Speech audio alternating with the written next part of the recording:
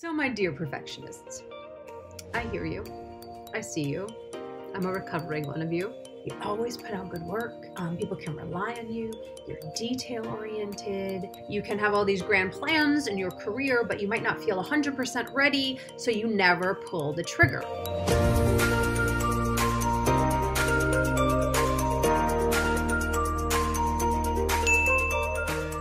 Hi there, Jodie Bentley here, actor and branding and career coach for actors.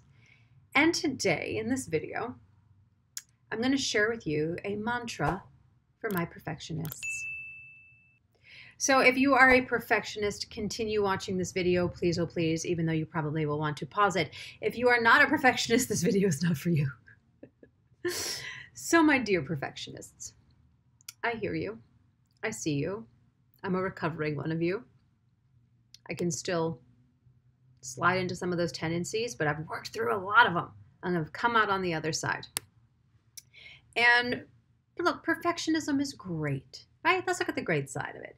It's great because you always put out good work. People can rely on you. You're detail-oriented. You learn the ins and outs of everything. There's a lot of benefits to being a perfectionist. And on the flip side, it can be terrible. Let's just be honest, right? You get into overwhelm really easily because there's too much on your plate or you take too much on. You can take way too long doing self-tapes or do too many takes and you can't decide. You can spend hours writing an email to an agent and still not press send because it doesn't feel good enough. You can have all these grand plans in your career, but you might not feel 100% ready, so you never pull the trigger. So perfectionism can actually stall you out, and you know this. If you're watching this video, you know this. This is very familiar to you. And this has come up a lot as of late in my mastermind groups. I have two different groups with two different women in each group that are perfectionists, and it's amazing how their journey, even though they're not in the same group, is kind of paralleling a little bit. So here's the thing, and here's what's come up with them, is they're not getting things accomplished every week because they're waiting for things to be perfect, right? It's not perfect, they put it aside, maybe they don't want to look at it because now they're afraid they might fail at it, so then things aren't getting done. So my biggest coaching to them was this. Make your mantra 80% is enough. 80% is enough. Because if you're a perfectionist, it's not 100%, it's 110%, right? And I remember sometimes if I'd be in a group setting or a class setting and a teacher would be like, you guys need to be doing 110%. You're not living up to whatever. And I would always take that on as me and go, I gotta give 110%. And I would do more. Try to do more, be more perfect, when they're not talking to me. They're talking to the other people who need to do that, who might only be giving 60, 70% and not fully showing up. So you show up.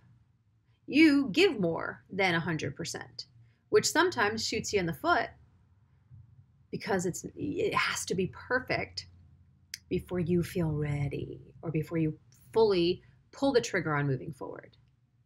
So 80% is enough.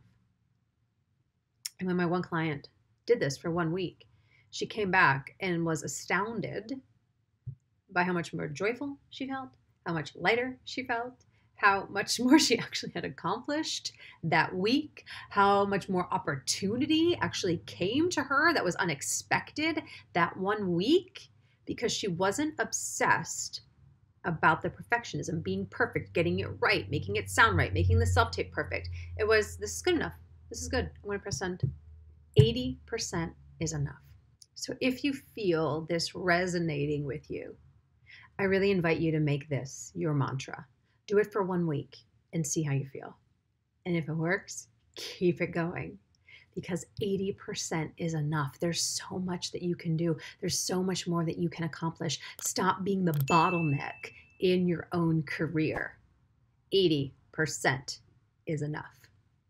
All right, post in the comments how you feel about this, what you're thinking. Let me know, and I will see you next time. All right, bye.